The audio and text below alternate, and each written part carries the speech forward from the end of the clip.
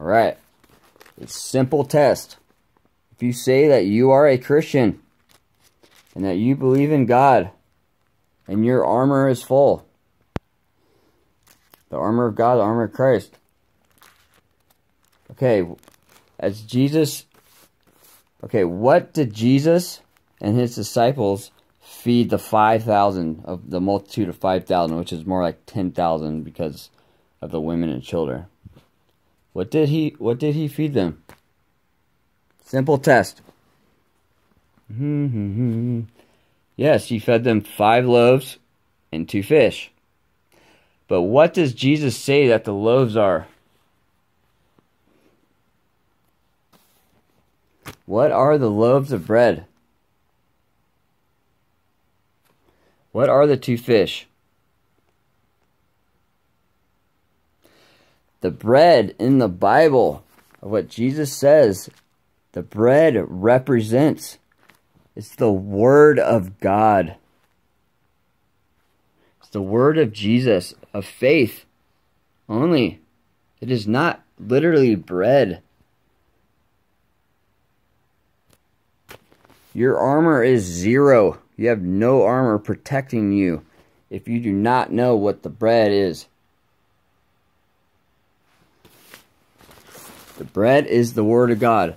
What is a bigger miracle? Well, or no, what did Jesus say? I'll fill you, and you'll never be hungry again. That's what he told them. And not one of them, of the 5,000, which is Mark 20, not one of them were ever hungry. They were never hungry again. Not one of them. Not one. But if it was fish and bread, like you think they are, which probably 98% or 95% of the people think of it, real believers, they know exactly what the bread is, real simple. But remember, like we already said, shame on you if you do not read your Bible. That's how you build your armor up, is knowing Jesus Christ and God. And if you do not read your Bible and unlock all the parables and these keys, your brain is this. But every key that you unlock in the Bible of the parables, you grow, and then you unlock another key in your brain. It is called building up the armor of God, building up the armor of Christ. As I love my Christ, I do nothing but draw pictures of him and the armor of God, and I hang them up high in my room. See at the bottom right there, the Lamb. He only speaks love out of his heart, and he is the keyhole. He is an angel. But then the devil hides behind and just listens because he doesn't want them to see them. Remember, we're falling off the graft. Don't be the guy that walks away. The Jew guy that walks away. Alright, so the 5,000, what do you guys think is a bigger miracle? Every single person that Jesus talked to, every single one, they all left full, and they never had to eat again. And there wasn't one that walked away without believing in God. What do you guys think is a miracle? Someone that is hungry again the next day because they got they only had 2 fish. And once if you had a whale there, and they all ate the whale. Seems like enough food to me. But that's not the point. And the number one thing is, what did Jesus hate the most? He hates magic, sorcery, and witchcraft. He hates that.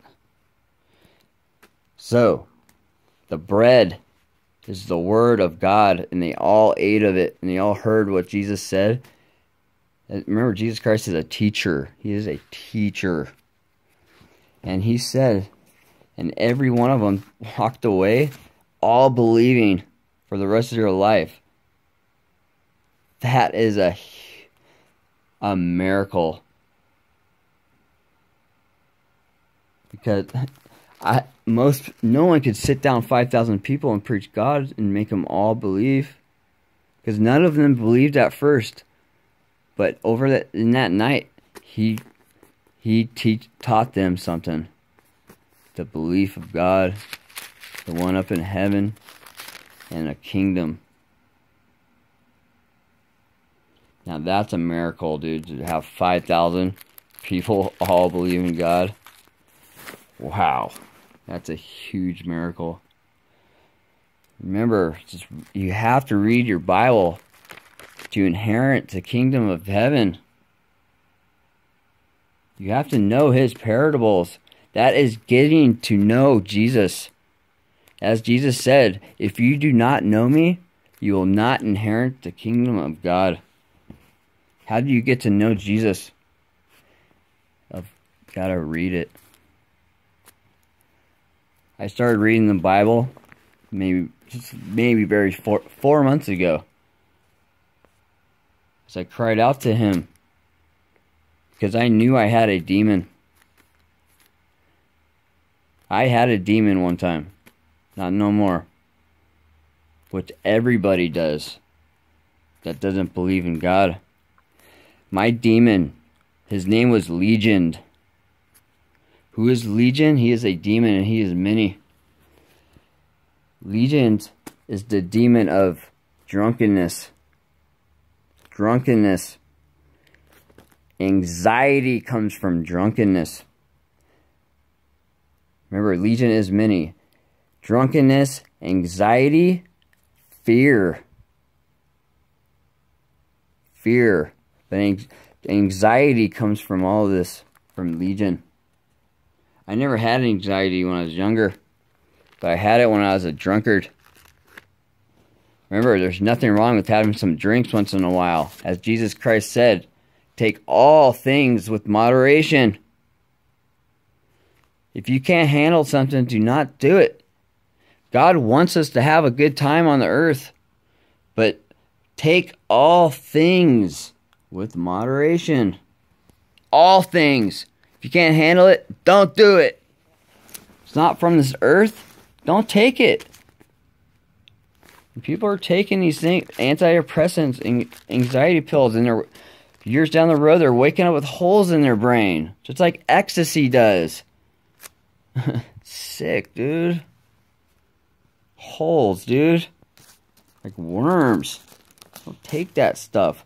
Now 1 out of every 6 people taking antidepressants in the USA. And then some of my friends, they say they get off of that stuff, and they're like, whoa, dude, I was like in some weird world, dude. And they feel so much, oh my, it's disgusting, dude. It's pretty much like 1 out of 4 people take that stuff down. It's a chemical there. It's just messing up your brain, fizzing it out. Jesus told me. He told me. Especially about the 5,000. That is a big miracle. No one could do that. And what Jesus told me, he said we could go 2 ways in these 3.5 years of the 7-year tribulation. We go 2 ways. Everybody repents in the world and believes in God. Everybody. That would be a miracle, and we need Jesus to do it. And his disciples. Jesus knew 100% that there was a kingdom of heaven. And I say it to everybody that knows me, even my family members. If you are not a Christian, and you do not read the Bible out loud to yourselves and read it and know it in less than just a couple of months, in less than 6 months, and I'll ask you a parable out of the Bible, and if you don't know what it means, that means that you do not read the Bible, and I will not talk to you ever again. Jesus had to say this to his own family many times in a parable. Because Jesus loved his family so much, he had to tell them that, because he knew 100%, because he is the Son of God, that there was a heaven. I know 100% that there's a heaven. Not because I'm the Son of God. Just because I know that there's a heaven. Because I have seen it. I have felt it. I have read it. Out of this book. So please. If you're a friend of mine. Or a family member. And you do not know Jesus. And you haven't built up your armor in full. I will not talk to you. And I will know if you have or not. Just by talking to you about Jesus. And if you do not know Jesus, I do not know you. If you're my cousin, if you're my best friend, whatever. If you don't know the basic parable of the bread, I do not know you. And I will never talk to you ever again. Jesus said this. Christians say this for a reason. Real Christians. Same with Raul Reese and all his friends. How do I know? Because I hung out with Raul Reese and Mark and those guys in Hawaii for a whole week. Raul Reese is only there for maybe a day or whatever. But I hung out with Mark and some of his buddies from Calvary Chapel for a week. Doing air conditioning at the Calvary Chapel in Oahu. For a week. And what did they say? We do not hang out with anybody that are not Christians. Even if they're loved ones. Because they know 100% in their hearts and their soul that there is a kingdom of heaven. And if you guys need a teacher, listen to Raul. Because my Holy Spirit matches up with Raul's. Because we come to the same conclusions. The same facts. The same exact conclusions. Because I used to argue with Raul Reese's sayings when I go to church. I'd come out there, I'm like, no, I don't think he was right about this. I don't think he was right about that. I don't think he's right about this. But now, after I've read the Bible, and I have gone through repentance of getting burned on my right cheek, and the Holy Spirit, I had a black eye because I got burned on my right cheek after repentance. A burn. As my neighbor said, that I was arguing with somebody in my house while I was asleep after I repented. He said that I sounded like I was telling someone to get the F out of my house.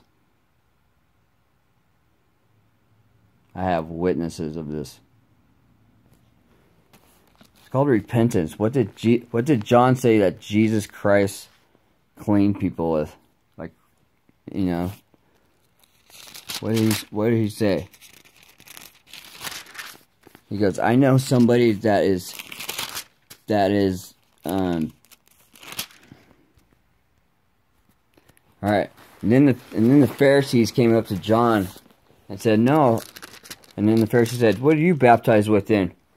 And he says, I baptize with water. And he said, I know someone that's greater, there's someone much greater than I, though. He is the light. And the Pharisee goes, who? And John's all, Jesus.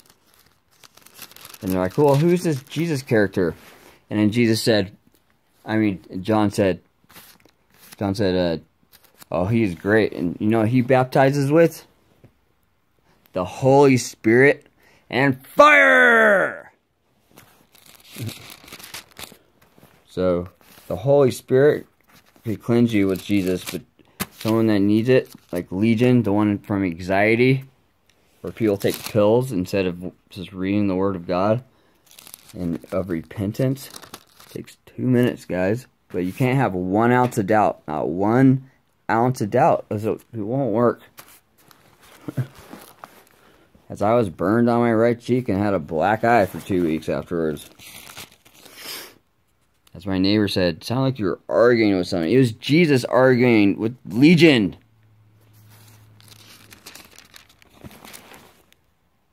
Remember, there once were 2 civilizations.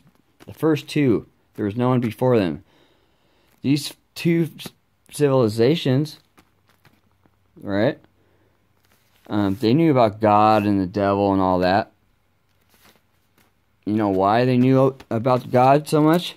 Because they had no one to tell them that there wasn't. See what I'm saying? Because there had no one to hide it from them. Because they were the first two civilizations. Like we have now. We have people hiding religion from people. Hiding it. It's just really shitty. The first civilizations, they knew.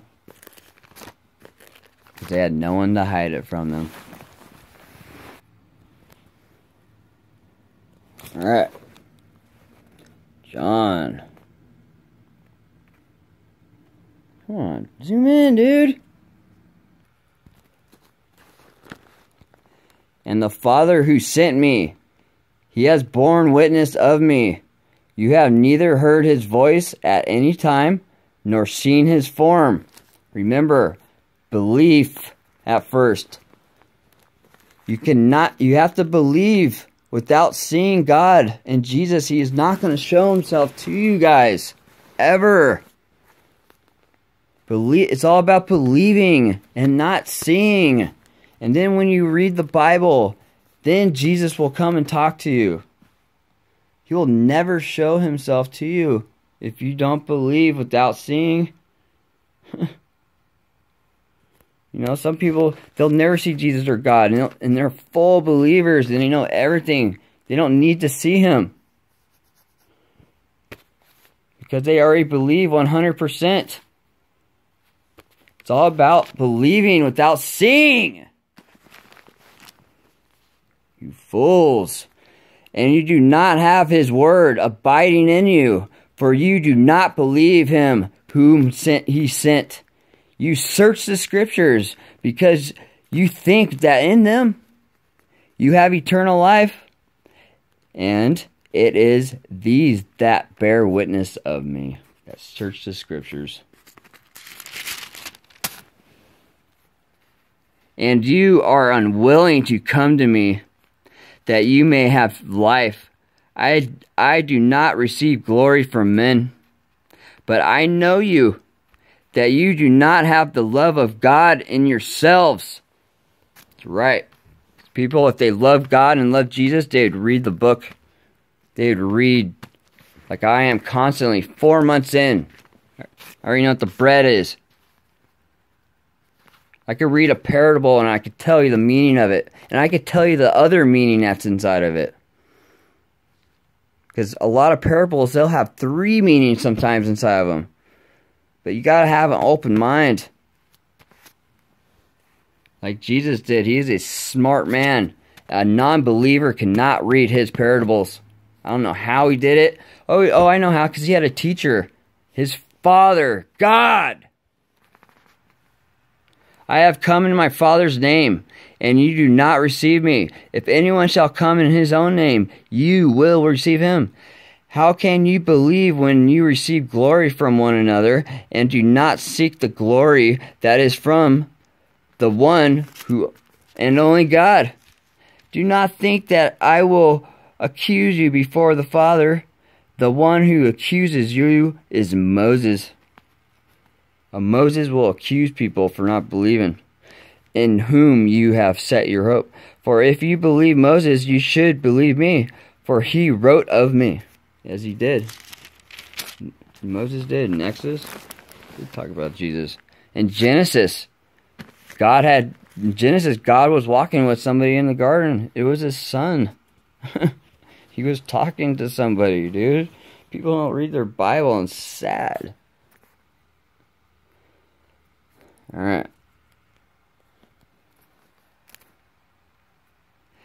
And this he was saying to me, test them, for he himself knew what he was intending to do. Like I was testing everybody. They think I'm crazy for reading a parable because they can't understand it. Philip answered him, 200 denarii worth of bread is not sufficient for them, for everyone to receive a little of the word. One of his disciples, Andrew, Simon, and Peter's brother, said to him, there is a lad here who has 5 barley loaves and 2 fish. What are these for so many people? Where are these for so many people? 2 fish and 5 loaves, and he said so many people. It's the word of God, guys. Jesus said, you never heard the breath of Christ? Jesus said, have the people sit down.